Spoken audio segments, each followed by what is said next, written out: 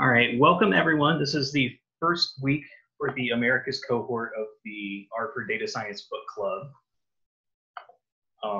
This is the book that started the Slack group and all of that. My name is Luke Morris. Right now I work as a data analyst at Cedars-Sinai Hospital, which is here in Los Angeles. And I basically use our daily, most of the tidyverse in what I'm doing as far as, wrangling my data and visualizing things, although we tend to use Tableau for visualizing as far as, by the time we put it up to senior level people. But it's just kind of one of those, I've always wanted to get farther into learning more about R since I started in grad school 2 years ago about now. And so I'm just going to go ahead and kick off the book club. First off, we'll get to a little bit of our house cleaning as we look into the session, look into the introduction. Every week we'll be covering a different chapter, and the meetings are going to be just like they are this one, Friday, 8 Eastern, 5 Pacific. Luckily, the plan is to have sessions recorded.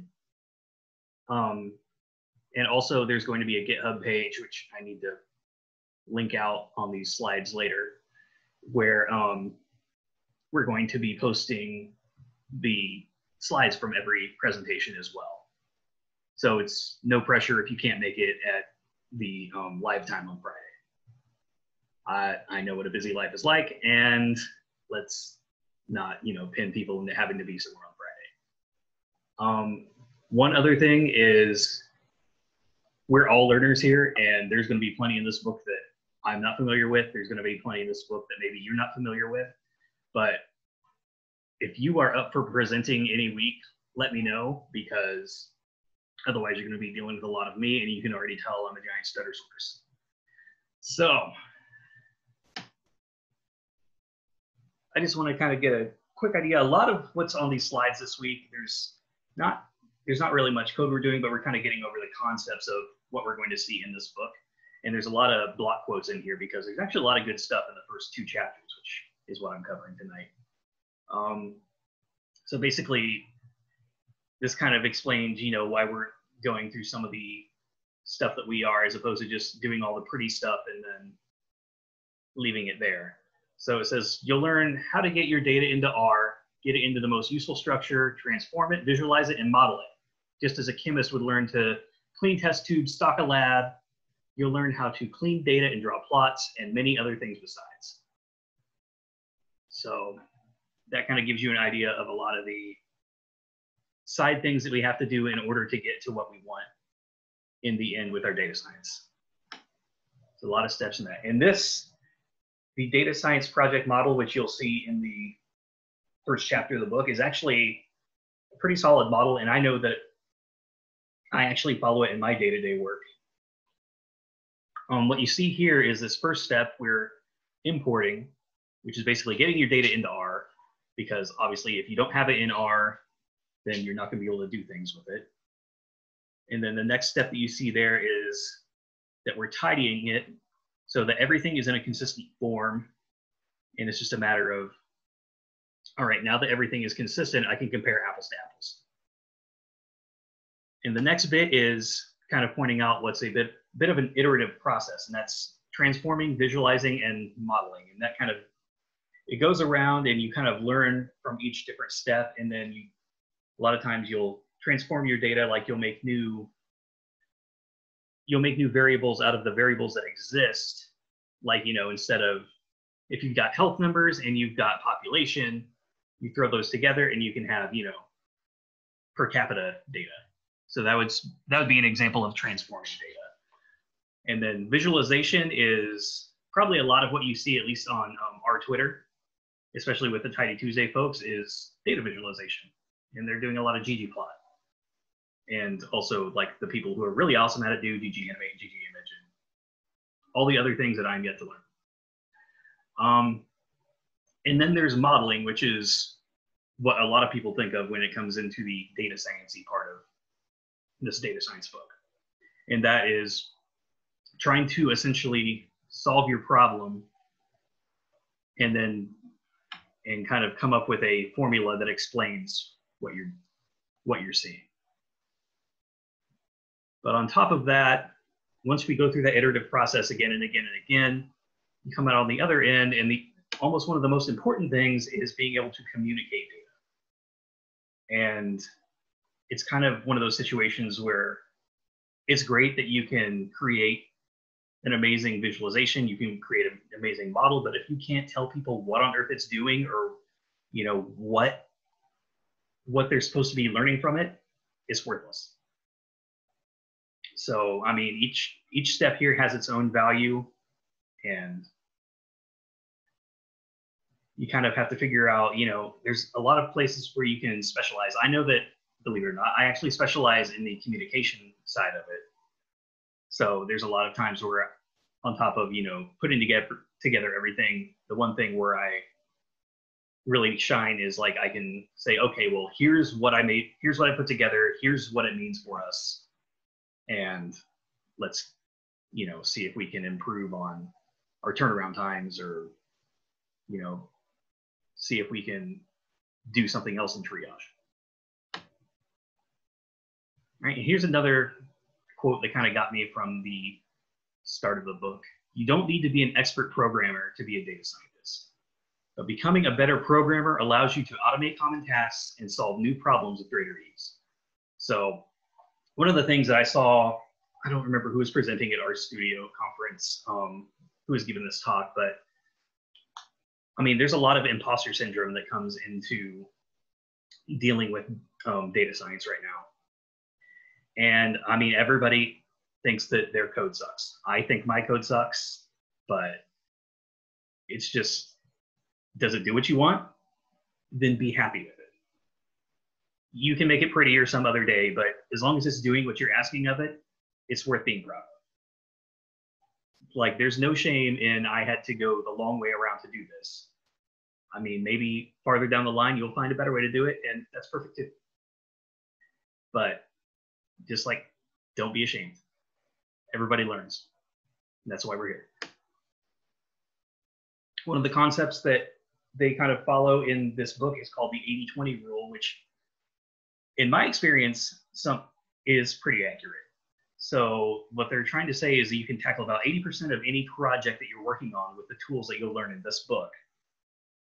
But for the remaining 20% of the work, you'll have to discover, some kind of task relevant packages that you'll need to educate yourself on. So for me, one of them is Lubridate, which deals with a lot of reformatting of dates. I'm also a college basketball nerd, and there is a NCAA Hoop R package, which I use to look at college basketball data back when we had sports ball. I missed that. And a lot of what you'll have to do, outside when you start looking at the other packages is just figuring out how to read documentation on these R packages. And my advice, just from what I have had to do it a few times, find something you're passionate about. For me, it was that college basketball package. And that's what got me to look enough into the documentation to figure out how to read documentation to learn a completely new tool. All right, one of the things that we also see from the authors is that they know you're going to be tempted to skip the exercises, but they say there's no better way to learn than practicing on real problems. And as somebody who started attending every MOOC under the sun before I finally, went back and got my degree in data analytics, it was kind of one of those, I was the person who was skipping the problems every time and just hoping that the lectures sunk in. And no, it was a matter of I had to go somewhere and actually be doing the work for it to catch on. Yeah, which makes sense because you have to work with the packages to understand what the heck it is that you're learning and for it to actually stick with you. I mean, that's the reason a lot of people take notes in like any lecture. It's once you commit it to paper, you remember committing it to the paper.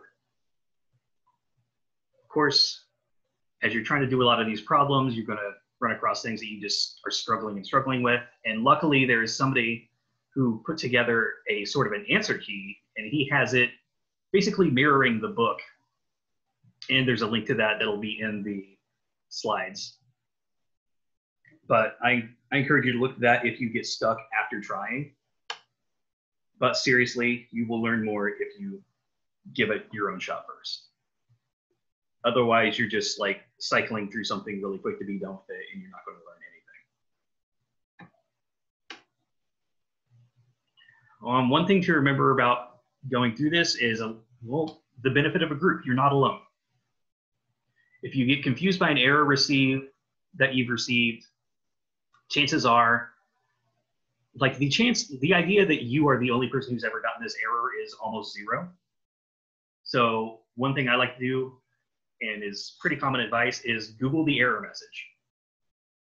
And inevitably there will be at least a couple posts that are, you know, people who got this exact same message, and you just kind of run through all the answers and be like, okay, well, what kind of works for me here? And a lot of those will point out to Stack Overflow. And another place that I like to look for information, especially with R, is community.rstudio.com, because they're a little less rigid than Stack Overflow, where they're kind of snooty if you don't do things their way.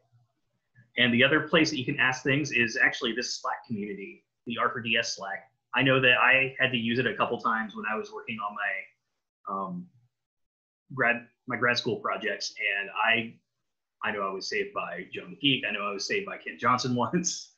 So it's one of those, don't be afraid to ask. It can feel awkward, especially if you're shy, but it's what it's there for. All right, so basically the only homework we have for this week is stuff that you possibly already did already. And that is installing R and installing RStudio.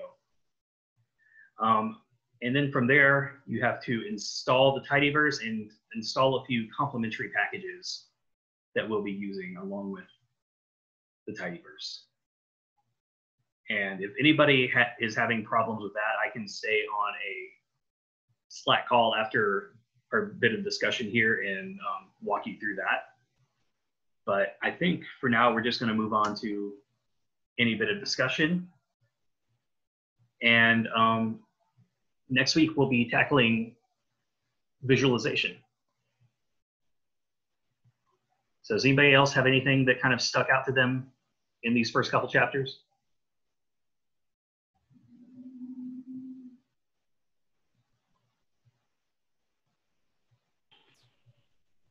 Hey, it's Eric here.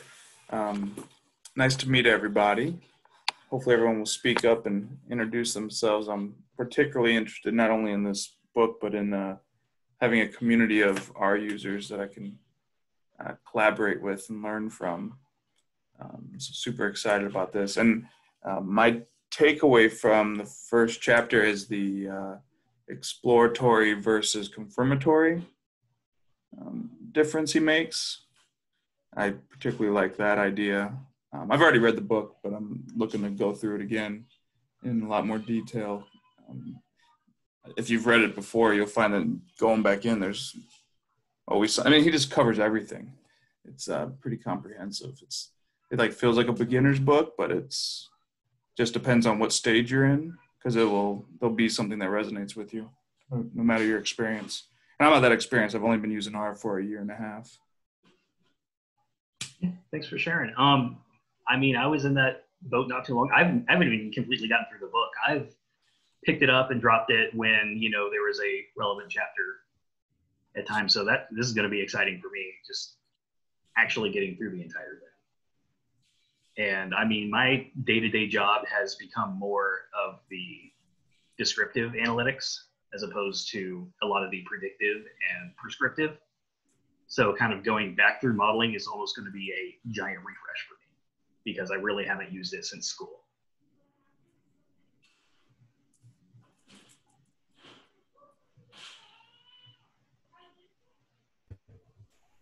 Hey, this is Michael. I've had the book for, well, coworker gave it to me. I've been using R kind of off and on for a little bit. I come from a Tableau background as well, a lot of SQL, but just been, it's kind of funny at work. There's a lot of Python people, and then we have a lot of Python scripts, but a coworker and I we kind of just have synced over R, and I don't know, I just kind of gravitate towards it. I just have been able to pick it up a little bit easier. It just reads more natural than at least tidyverse for me, a lot more than pandas. But so I've had this book for a while, and I kind of jump around and just try to fit it into my workflow. But as far as the first chapter, I was actually surprised that he started with visualization. I love visualization because it just, that creative side gets to come out. But I was surprised because it seems like visualization tends to get like the final touch or kind of the last mile kind of mentality, or that's kind of the stigma. So I thought it was cool that that he stressed that, and that really iterating over like, okay, you clean your data, you do something with it, and that's what makes ggplot awesome too, is that you can just really quickly prep, clean, and then see what's going on or see what changed. And depending on the project, I mean, Tableau is great, but for that final kind of like you were saying, Luke, to present to certain people. But when you're in the thick of it, it's kind of nice to stay in that one ecosystem. So I was happy to see him start with visualization. So yeah, and it's kind of it gives you that dopamine hit to kind of keep you going with the book. So I mean, there's definitely a reason for it. Totally.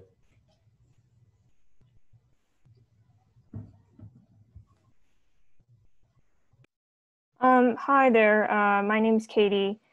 I joined this group just so I would be motivated to finish this book from start to end. I'm a statistics graduate student, so I've used a chapter or two from time to time, but I've never formally sat down and read through it. So hopefully doing this will keep me motivated. Thanks. Yeah. It sounds like a common, situation that's gone on in here. So like I said, we're all learning together.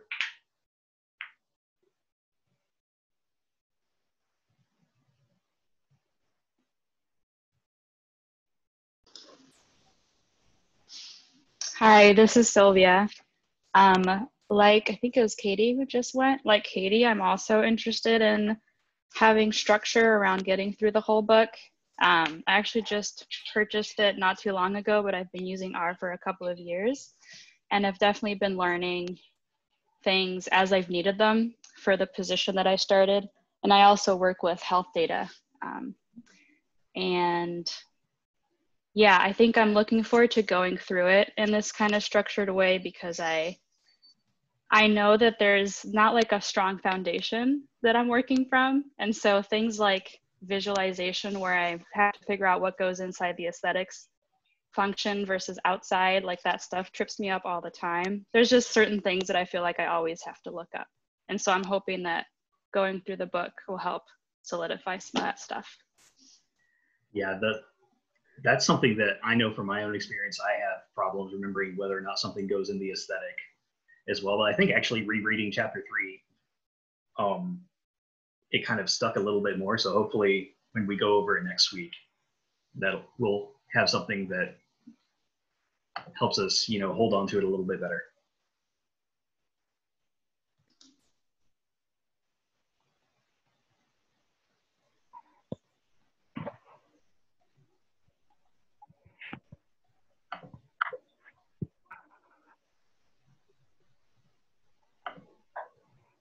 But if anybody else has anything to add, go ahead. Otherwise, we'll probably just go ahead and cut this off for now, and I'll keep open on Slack just if anybody has any questions they want to ask, but maybe not in a public forum.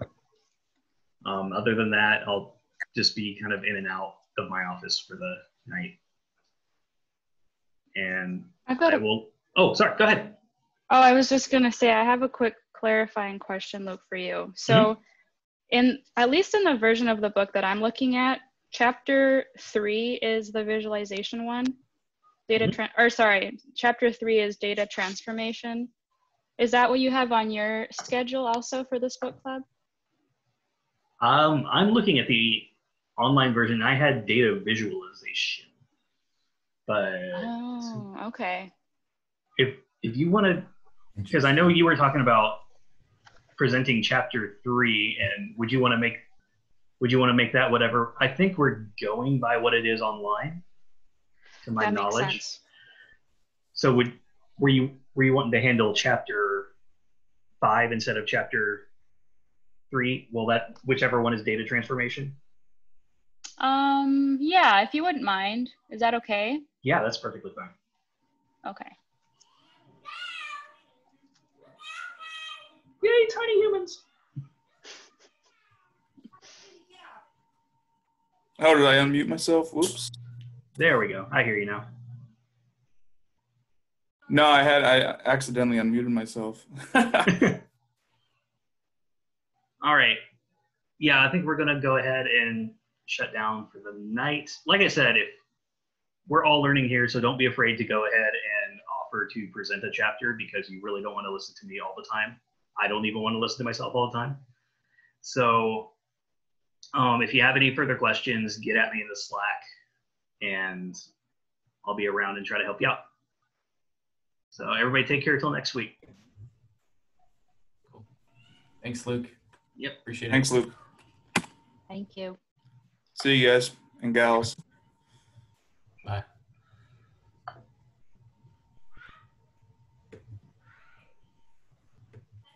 Oh, there were chat messages in here. Oops.